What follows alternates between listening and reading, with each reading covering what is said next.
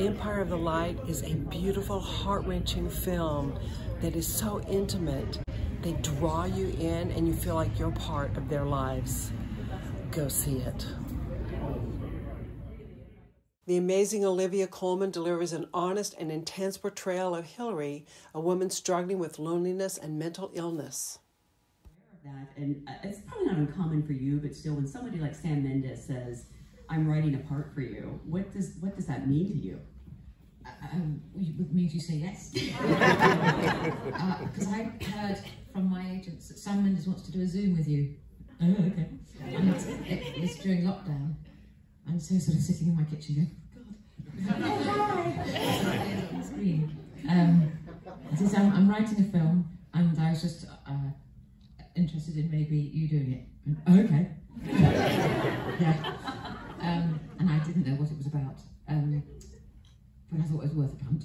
And yes, and then I got the script and I was very pleased that I'd said yes. And it was a great part and a bit scary, which is always quite exciting.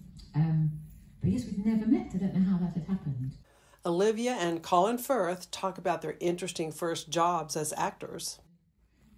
Which was 4 of us in a van driving around schools doing £25 every fortnight. You got paid though. I know, I got paid. And that was it, my first job.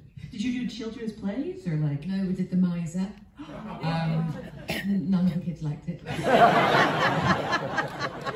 had a lovely time. But it was 14 parts and only 4 actors. It was. I can't imagine what it looked like. So cool. Colin, for you? It was early 80s, and Equity was a very highly functioning union and protective of its members, which meant you don't just like step in because you're some director's choice, you know. And I got offered a role straight out of drama school, but basically in Britain at the time you couldn't get a job unless you were an equity member, and you couldn't become an equity member unless you had at least 2 jobs. And so it really was a perfect catch-22, and everybody had to find some way to navigate it. And all credit to a union for being that protected.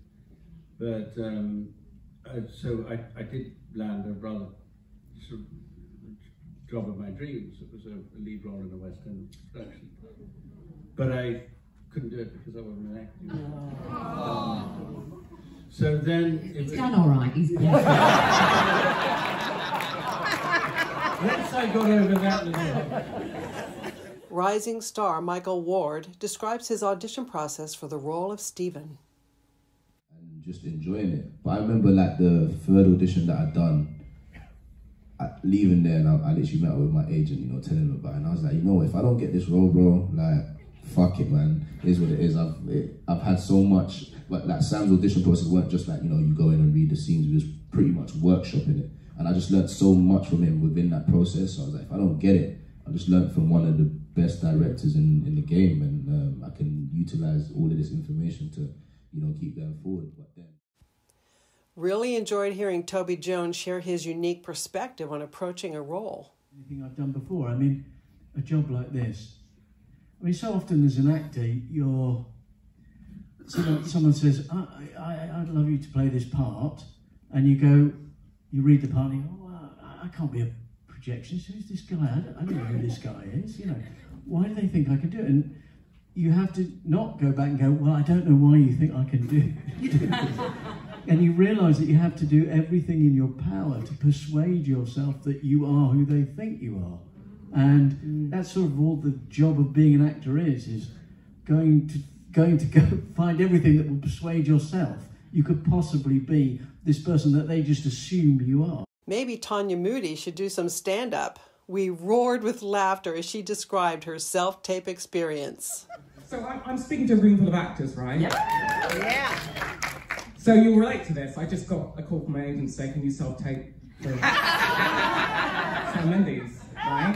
And so what do? You go, yeah, but it's one of those self-tapes, you know, the ones where you don't get the script and you just get the sides, right? Right? Don't you hate those? Right? Because then you have to piece together what exactly it is. So you do your homework and whatever as much as you can, right? And you know, you do the take. And I have this thing when I do self-takes where I don't agonize over it, right? I don't do it again and again. If I feel like I've got a take, yeah, a lot of nodding heads there. You've got the take, send it off, yeah? Don't agonize, just send it. Within like hours, my agent going back, do it again! It's not good enough. And then she just gave me notes. I don't do it like this or do it like that. I thought, oh, right then, bloody hell. So I just followed my agent's notes and did it, send it off. And then of course, as you know, you just forget it. You don't dwell on the audition, right? As well, you just walk away, put the script in the bin, it's never happened. Right? It's the healthy way, otherwise we go mad, yeah? And then I got a call saying, Sam Mendes wants to meet you in town, just to have a chat. I was like, oh. But even then, you know when that happens, it's not a guarantee, is it? Right? So you just got to put on your best frock, your best shoes, go in early, try to stay relaxed, act like you don't really, you've got to dress like you don't really need the job. Do you know what I mean? Like wear your nicest frock, the one that makes you look like you make a lot of money, but you don't really. But you know, they just need to think like she doesn't really need the job, so therefore I'll give it to her. That's the decider.